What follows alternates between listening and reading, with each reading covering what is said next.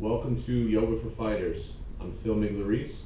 Today I'm going to show you a very simple pose that you can use while warming up for Brazilian Jiu-jitsu or mixed martial arts.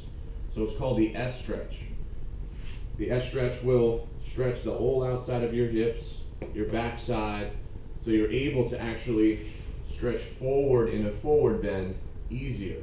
So my method in Yoga for Fighters is that most men, let's say, get tight here, and it makes it more difficult to open the hamstring when the side of your hip is tight. So what I attack the side of the hip and I stretch with this S stretch before I ever do any forward bends, especially in the morning when it's cold. So it's very, very simple. The front leg here is at a perfect 90-degree angle. Sometimes when you look down, you can't see it. So you may be like this. This angle, which is more like that, will put a lot of pressure on your knee. It's something you want to stay away from, obviously. Perfect 90-degree angle. Now, I'm going to stretch my right side first, left side second. I just stick with that method. I lean all of my body weight onto my right hip. This back leg is not extended, it's bent. So it's like almost like I'm pinning someone in jiu-jitsu. Left hand on the heel, and see my foot flexion? This flexion here will save your knee. So it'll keep it safe on the knee and more comfortable. So I glue down with my hand the heel so it doesn't slide around. Now I try to align the middle of my chest with the middle of my shin without rounding my back.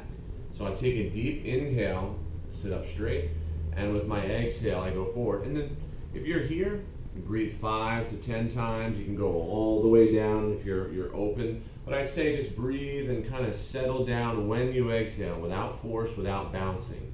And you will always want to keep it in balance, keep it even. So with the inhale, I'll raise up. That's after 10 breaths.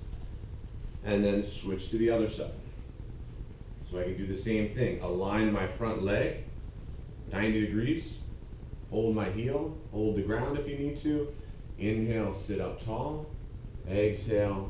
So always patient, breathing. Like I said, for you guys that are more flexible, I'm hinging at my hip and I'm going forward. My head will never rest on the ground, so it's always an effort to go forward. So like I said, 5 to 10 breaths there. If you're just starting, go slowly into that 10 breaths and then switch sides. Do it 4 or 5 times, and then you can do a normal sun salutation, which I illustrate on my DVD, or on yogaforfighters.com. You can download it for free, and then get into that. So S stretch first, and then you can start the DVD once the hips open up. So thank you for watching. If you enjoyed this, make sure you subscribe to the videos and go to yogaforfighters.com for more information and some free videos.